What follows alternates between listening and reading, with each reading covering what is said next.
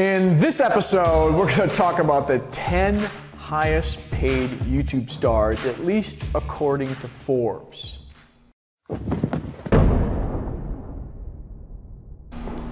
They make the money.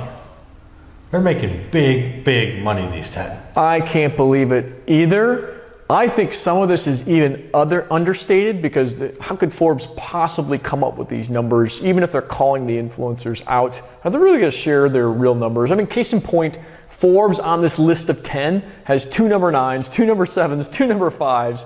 It's like, can't they get more definitive than that? Carry the 1, add a 0. Yeah, I don't know how they did that right. This is Forbes, right? I write for Forbes. Jeez, come on, guys, you can't get it right?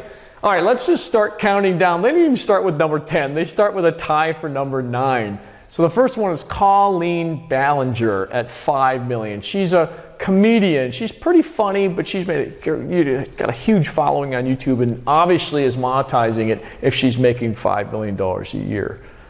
The other number 9 is Rhett and Link. You've seen Rhett and Link. I once spent my entire day watching their videos. I had never seen them before. So with my family, I put it up on the screen and I watched them try things, gross stuff. These two are funny. They take nerd humor to a whole new level. Yeah. They're really good at that. And some of their stuff misses, but more often than not, they hit it right on the proverbial head, if you will. I saw one of their branded videos when they were actually on a track. I can't remember which auto company it was, but they were on a track. That was hilarious. I mean, a great job with that branded video. I agree. All right, number 7. I can't even pronounce this guy's name. German Garmendia. You think he was teased a little bit as a child with that name? Well, you know, he's not American. He's Chilean, so probably it's probably sexy where he's from. Okay, well, he makes $5.5 million a year. That's pretty sexy, I think. Now we're getting into the real money. All right, the other number 7 is MarkPlier. I forgot what his real name is. You could see it here in the image here. He makes $5.5 million. He's a video gamer, and I suspect Forbes has missed a lot of these video gamers because I know of a few that are making $5 million a year. Well, and that's where, we're going to, not to foreshadow things, but we're going to certainly see another one, on this list, and that's where there's such a huge community of passionate fans, and they follow, and that's why the gaming community has reached out and really sponsored a lot of these folks, because the ROI is most certainly there. I have a confession to make. I once teased my friend out of becoming one of these video game reviewers, and now he looks at me as like, I could have been a millionaire had you just shut up that one day. I mean, I just cannot believe still to this day people are watching, and my son does. Now I'm starting to. I get it, okay? I get it. I'm sorry. That's one demerit for Mark. That's one big demerit. Yeah. Okay, I think his wife thanked me though. Yeah.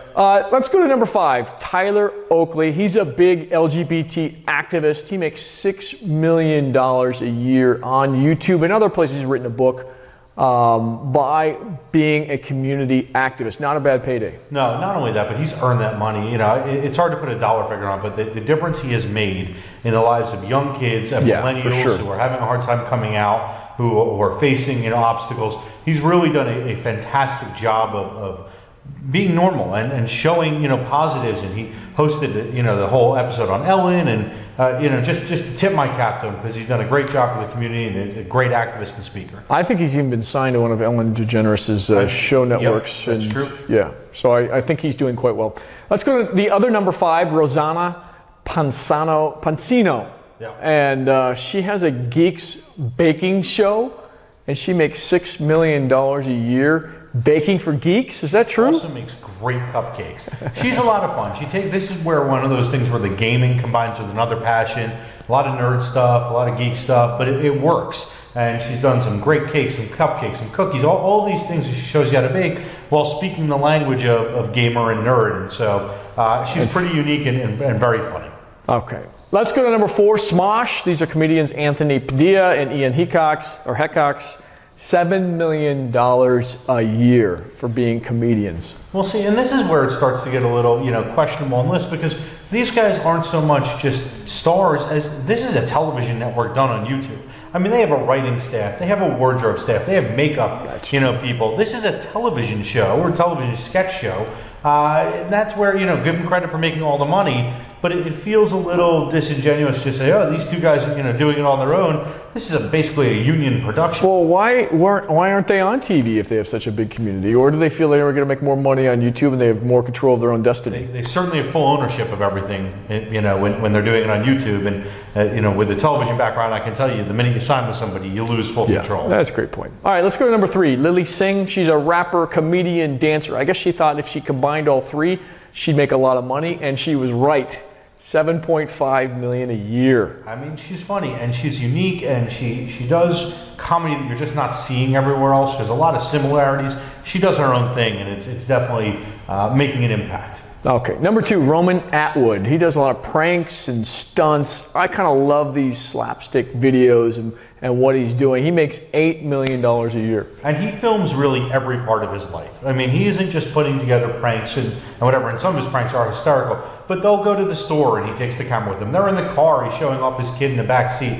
He knocks up his girlfriend, and they put that video up. That one just came up in the last week. It's like, hey, I'm showing my baby bump. And it's like, well, you are really going to show your entire life. And then on the side, also do some insane pranks. So a very, very devoted following, and he's nailed his niche.